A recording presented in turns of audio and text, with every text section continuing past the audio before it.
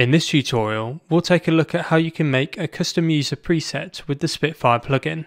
Although I'm using Abbey Road 2 for this example, the same technique can be applied to other libraries such as BBC Symphony Orchestra. To begin with, I've opened the Cello All-in-One patch, which contains all of the possible techniques that the cello can use in this library. You'll see that because we've loaded every single type of technique, this current preset is consuming quite a high level of RAM. So if we want to decrease the amount of RAM that we're using with the preset, and also decrease the time the preset takes to open, we can do this by reducing the amount of techniques that we've loaded and the amount of microphones that we're using.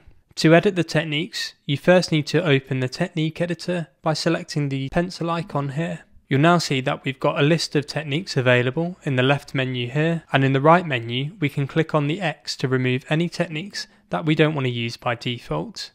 So in this instance I'm going to remove the trills and the solponts, and I'm also going to remove the measured tremolos. From the menu here I'm going to add in the legato portamento, and these are the main techniques that I'm going to use by default whenever I load the library. So now I'm happy with this, I can press save, and you'll see that the smaller amount of techniques are now loaded into the plugin, and the RAM use at the top here has been reduced slightly. However, I quite like the legato portamento here to be next to the performance legato. We can move this again by going back to the technique editor, holding down on the technique, and then dragging this next to the performance legato. In addition, the first page of the techniques menu will only display the first 8 techniques that we've selected. So I'm going to make sure that the techniques on the first page are definitely the ones that I'm using most often. For my personal workflow, I'm not going to be using long harmonics as often as staccato, and I'm not going to be using the long flautando as often as I would for pizzicato. So I can now press save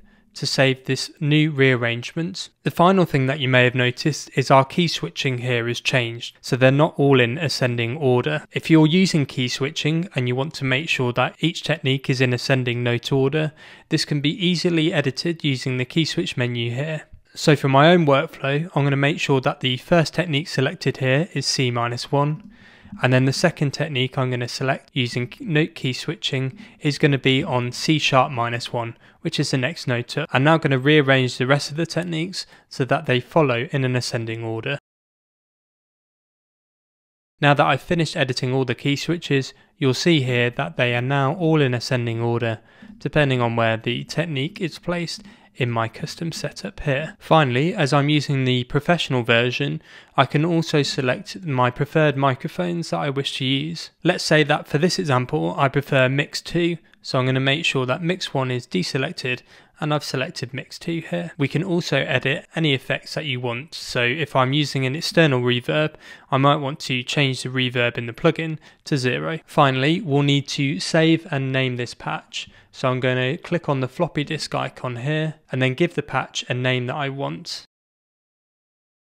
Now you'll see that our patch is available in our preset menu under the user folder here, which can be filtered out using the user filter. So this means that if we load a different patch and then reload the user patch, we'll get back all of the techniques that we've loaded in, have all of the effects that we've set applied, and the microphone signal that we want is also selected. If you've got any further questions, please feel free to pop a comment down below.